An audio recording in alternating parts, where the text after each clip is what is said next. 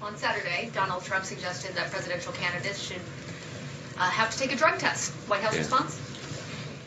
Well, so you're telling me that the candidate who snorted his way through the first two debates is accusing the other candidate of taking drugs? It's a curious development in the campaign. That's your response? That's my response. Michelle? Are you saying just now that you think that the sniffling or snorting, as you described it, might have been related to... Not at all. Okay. So what were you saying? What were you trying to get across when you said that? I'm just trying to have a little fun. You guys are so serious today. Well, you heard the gasps in the crowd. So. Yeah. I was expecting more chuckles.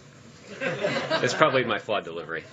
It's not Friday. So you were just